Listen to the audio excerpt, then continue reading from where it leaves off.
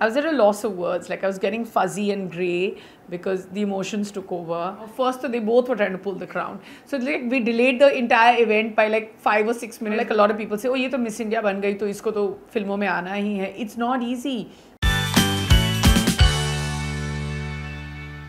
So in this episode of Itni Starry Baatein, I have a very good friend of mine who I bond with over babies and fashion and food. Neha Dhupia after so long. Cheers. Cheers. Cheers to black coffee. First, congratulations. Thank you. Such a long journey from Miss India and here you are.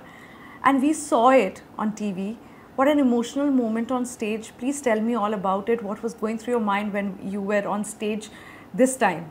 You know, Abira, I'm going to be honest. I think when I got that call and they were like, we're going to recrown you, and I was at a loss of words. Like I was getting fuzzy and grey because the emotions took over. I cried on stage, and I never wanted to expose my children, but I would have been answerable to my children if they would have asked me, Mama, where were we? Because this was an important milestone in your life. And I just want them to know many years later that your mama made you a part of it.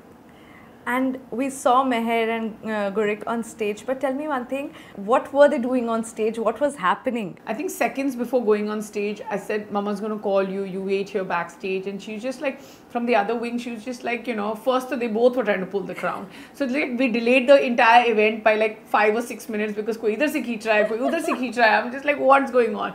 Because my son is like 9 months. So he just saw something shiny.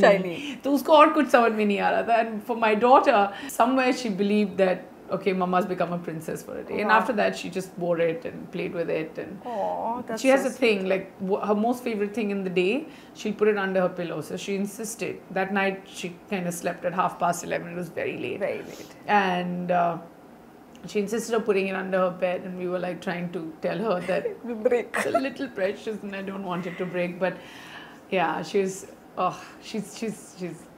What happens after that? Like, how life changes for a girl the moment she's crowned. Does it become more challenging because there's so much of expectations? Because we have seen, while a lot of beauties have come from there and have become big Bollywood stars, and some just disappear. Somewhere I feel like for me it's a blessing that I'm neither. Like I'm not like gotten lost into oblivion, and at the same time I haven't seen mega stardom.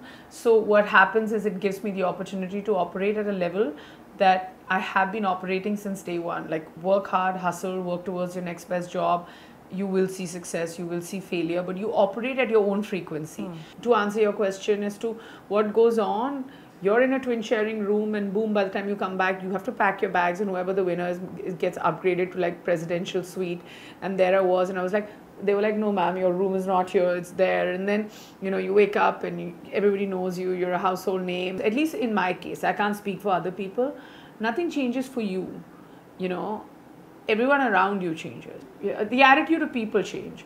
Now it's up to you whether you want to get consumed in that bubble of that, you know, of that instant gratification, or you want to hold your own. And by holding your own, I mean just understanding that this is only going to last for as long as you can consistently be successful at everything you do, which is impossible. Yeah. Even if you look at the biggest of stars, it's impossible for that to happen. You know, 20 years back, whenever these beauty pageants used to happen, we used to TV mein aur kuch nahi tha. Yeah. And we used to love it. Like, we used to wait. But now, there's so many things to watch, we miss it. So, for a person who is now a beauty queen and then their life must be very different, right? I would imagine. I feel like I strangely feel it's easier because they come extremely prepared. But I also think it's harder because if you don't make your mark, you go unnoticed. And by making your mark, I mean that not just winning that crown. You know, like a lot of people say, oh, ये तो Miss India बन गई तो इसको तो फिल्मों में आना ही है. It's not easy.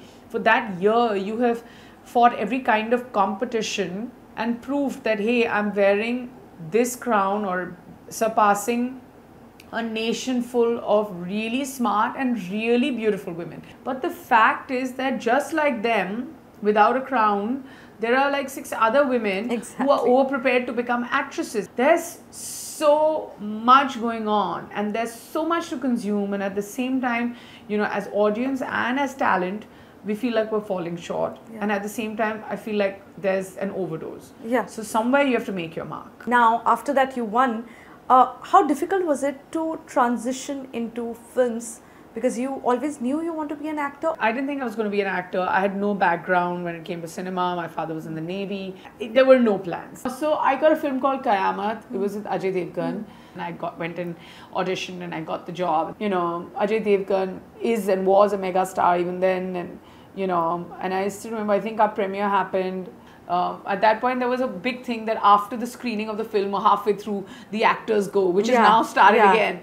So everybody went and suddenly they were like, "Aap nahi ja sakte here," and all that. Because, you know, there was a shot of me, my first ever shot on camera was me coming out in like this pink swimsuit and stuff. And it's like, whatever. And suddenly I was just like, "Kyun nahi, picture hit ho gayi hai. Bahut log hain yahan pe, picture hit ho gayi hai." And suddenly, you know, and I looked down and I rolled down the window and they're like, "Ye rahi, wo, ye rahi, Qayamat wali heroine. It's like, okay.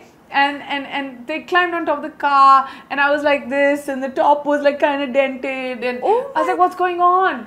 And I remember going back to the hotel with that little dent and, you know, the car like gets this thing. And they were like, and then and the driver just turned around and he's like, "Madam, गाड़ी देखा?" I was just like, hit ho gaya aap. You know, it's just those things that stay. Like in my head, I was just like, really, is this a hit or is this a hit? But it's life. That was great. And then, you know, you make choices and there was a lot of stuff that didn't work. And then I had to like steer away from the choices I was making. Then you go on to doing different things. But there have also been great times in my careers. The highs have been very beautiful. One most important thing that we have always seen, the way you look, you own it. From there, 20 years back, that girl standing on stage, and now here after having 2 babies, you look gorgeous then and now. And the way you carry yourself is stunning. Tell me, if you had to go back and tell that 20-year-old girl, you know, who won Miss India something, what would that be? If I had to go back and tell that girl who won Miss India 20 years ago, the one piece of advice that I would like to give is that just embrace your imperfections. Like, it's okay. When I was younger, I was just like, you know, maybe I wouldn't make it to the top 5 or to the top 10 because I'm not as tall as everyone else, or maybe because, you know, I have bigger hips than everyone else and I'll never make it. But it's okay, because 20 years from then, none of it matters. So the most important thing is believe in yourself and it'll happen. Sooner or later, there's no way it's not going to happen. It will happen. Thank you so much, Neha. Thank you for talking to us and reliving the journey with us.